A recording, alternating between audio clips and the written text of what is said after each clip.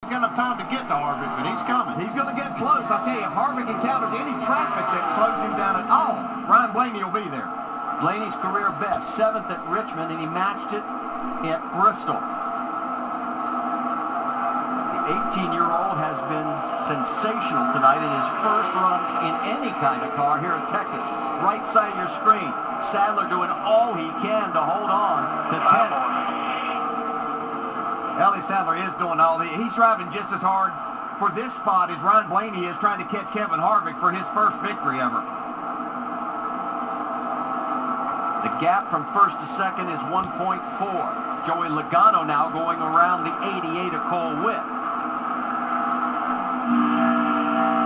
Here comes Cole Witt right back on the low side. Are we going to go 3 wide here? Not quite.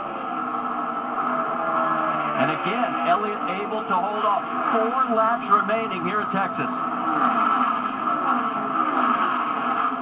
Elliott gets way high. He may lose not one, but 2 spots. He's definitely lost 1. We now have a tie. And it's going to be all Sadler can do to hold Cole Witt back there. I'm not sure he's going to be able to. What a difference 2 weeks can make. The comeback at Kansas for Ricky Stenhouse Jr. and now the late race issues for the 2 car. 3 laps to go. And now, with Elliott Sadler in 12th position, Stenhouse is the new points leader. Yeah, Stenhouse has got the 18 car behind him on fresh tires, though. He's got to hold him off for a couple of laps. 2 laps remaining. Kevin Harvick trying to reel in his 2nd win of the year. Now, Ryan Blaney's still coming at him, but he's actually slowed down just a little bit from what he was. He was gaining 2 to 3 tenths a lap. Last lap it was only 100th of a second. Blaney restarted 13th. A remarkable run for the 18-year-old. Left flag, Cat, he ain't gonna hit you. White flag, you heard the spotter. He ain't going to catch you. And I think he's right unless Kevin gets wicked loose.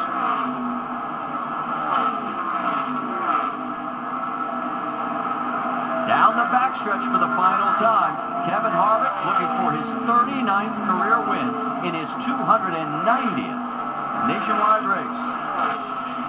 The former Nationwide Series champion made it look pretty easy. He's led 127 laps tonight. Ryan Blaney with a career best 2nd. How about the championship? Here comes Stenhouse. It's a drag race for that final position for the 2 car. As Cole Witt comes home in 10th. And there you see the top 15. Well, that's the way to aim high for you anyway. Good job, guys.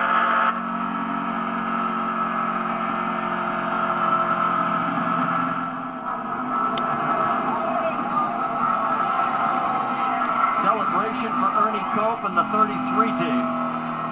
But for Elliott Sadler, he's going to climb out of the car and realize he is now in 2nd place in the championship by 1. Or no, wait a minute. It is exactly tied at 1170. He's actually able to pass Cole Witt right at the end. A little disagreement here between Austin Dillon and Denny Hamlin, it looks like.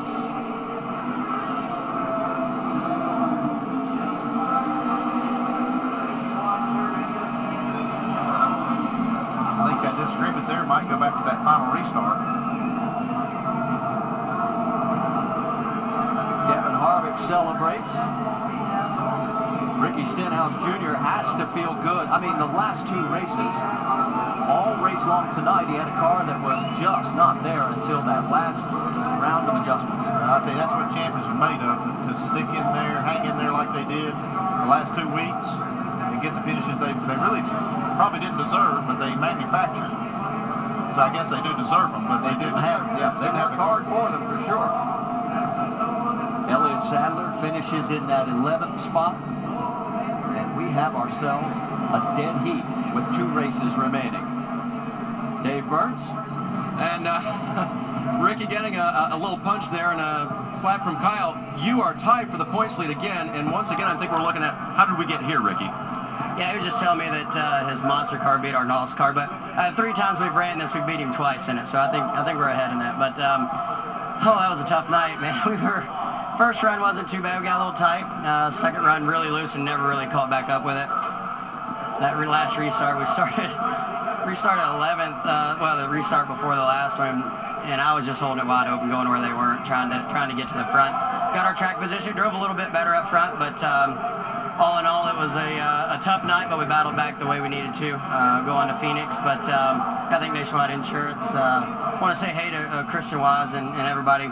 Her brother's been sick up in Rhode Island. She wasn't able to come with us today, but think about all the victims also up, from the storms and stuff. So great race, going to Phoenix. Great top 5 for Stenhouse tonight, and your co-championship. Actually, he does have the lead, Marty, based on wins in the tiebreaker. That is correct. With the number of victories that he has over Elliott Sadler, that would be the tiebreaker. But right now, with 2 races remaining, and we can't totally... Uh-oh, here we go. Denny Hamlin and the 3 team.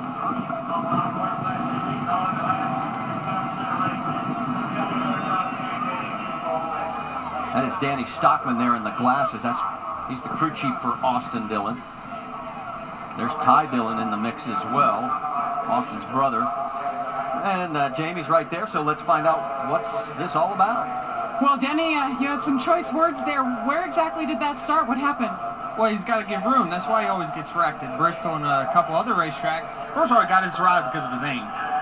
Second of all, you got to take advantage of the opportunity. If he's points racing, you can't crowd a guy that's running. I'm on the bottom. I'm all the way to the apron. So I'm doing everything I can. Then after the checker flag, he wants to run into me. So I run him into the fence. So Danny says, look, he ain't got to fix it. Well, maybe he needs to take his little ass over there and fix his race cars if he wants to keep wrecking. So he needs to learn a lesson. All right, there's Denny's side of the story. Marty? And very outspoken, to say the least. And there is Austin Dillon as he is walking back towards his hauler. Words exchanged with Cole Witt there on how both their races went. Cole had a good run going. His car sort of fell away at the end of the race. He ended up coming home in 12th position. So while some of these other teams continue to discuss things, let's check in on Victory Lane. And